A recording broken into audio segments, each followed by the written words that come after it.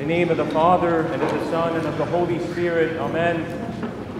Brothers and sisters in Christ, Christ is in our midst. He is in our shadow. Blessed peace to all of you.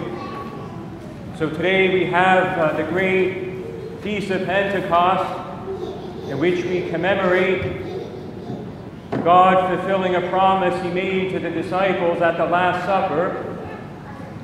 And it's told through the Acts of the Apostles, in which the disciples first received the Holy Spirit. And there's many things that we commemorate upon this feast, but one of the things truly that we commemorate is God as a perfect parent. And indeed, we also celebrate and commemorate on this day God's providence. You know, when we look at parenting, for example, one of the things perhaps that weighs the most on any good parent is wanting to make sure that their children has what they need. And every parent is humbled by the realization that one day their children will be in this world without them, and they want to make sure that their children will be okay and that they have everything that we need.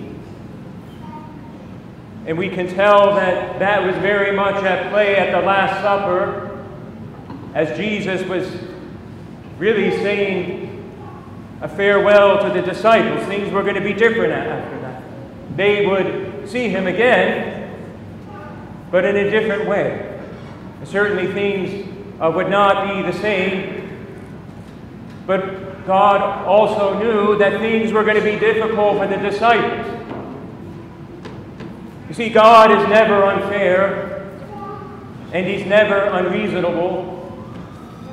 Certainly unfair things happen to us in our life, but not because God made them happen. Sometimes they just happen, and sometimes they're just the result of the free will of others. But when God moves us in our life, or if He prods us to a certain action, or if it's His will that we do a certain thing, it will never be unfair. God would never do that, because that would not be the sign of a good or a healthy parent. And so Jesus, in His love at the Last Supper, knew that as His disciples would go forth to spread the gospel, that they were going to need help, and that He would not be walking with them in earthly form. And so we remember at the Last Supper, He told them, He said, "I will not leave you orphans." In other words, I will not abandon you. But I'm going to send you the Comforter, the Holy Spirit. You see? And so we see God's providence, that He made sure that even though He might not be walking with them in bodily form, that the Holy Spirit would be with them and give them everything that they needed. That when they were at their weakest, they would be at their most strong, and that they would be able to perform deeds and acts that they would never be able to on their own. You see? And so upon this Feast of Pentecost, we celebrate God as a perfect parent. We celebrate God's providence, but we also celebrate and commemorate God fulfilling His promise to the disciples and to all of us, that He would not leave us orphans, and that He would not abandon us. And we know, brothers and sisters, that one of the most painful injuries we can suffer isn't necessarily physical, but spiritual and emotional. The great pain of abandonment. You see, the human mind and the human soul is very sensitive to a theme of someone not being there for us. It leaves a very profound and a very unique injury. One that somebody can even spend a lifetime even healing. And once again, we see God knows that. We see it in the aftermath of the resurrection, that God did not leave the disciples saddled with traumatic memories of the betrayal and the crucifixion. We spoke about that a few weeks ago. And He knew that the Holy Spirit would descend upon them, the Comforter, and would give them such profound and deep experiences that there's no way those painful experiences could be the defining moments in their life. And so that's what we commemorate today. In essence, God telling the disciples, you will never suffer the pain of hurt or no one ever being there for you. For the Holy Spirit will be your companion and it will be with you. And of course, all of us, we receive the Holy Spirit upon our baptisms. But to be honest, and this is not a criticism, many of us, we kind of live as though the Holy Spirit isn't there. And it's not out of sin, and it's not because we're weak, but sometimes we just don't know. We don't know how to recognize or how to engage the Holy Spirit. And sometimes we're not able to discern the workings of it in our life. See? And that's okay. But in the Gospel of John, at the Last Supper, it was chapter 14, verse 26, Jesus says to the disciples, he said more specifically, but the Comforter, the Holy Spirit,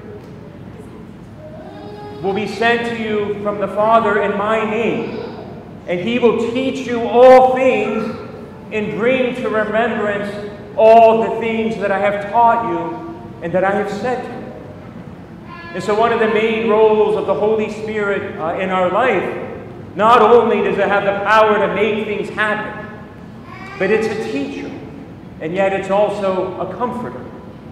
And so the Holy Spirit teaches us and also brings to remembrance the things we need to be mindful of and remember. But brothers and sisters, in order to have that relationship, we have to be able to be taught.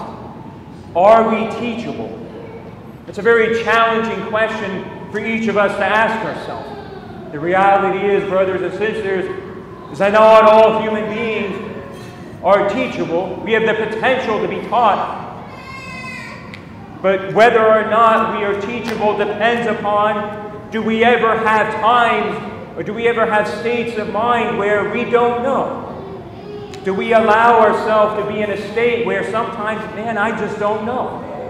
And I don't pretend to know. And I have a pretty good idea of what I don't know.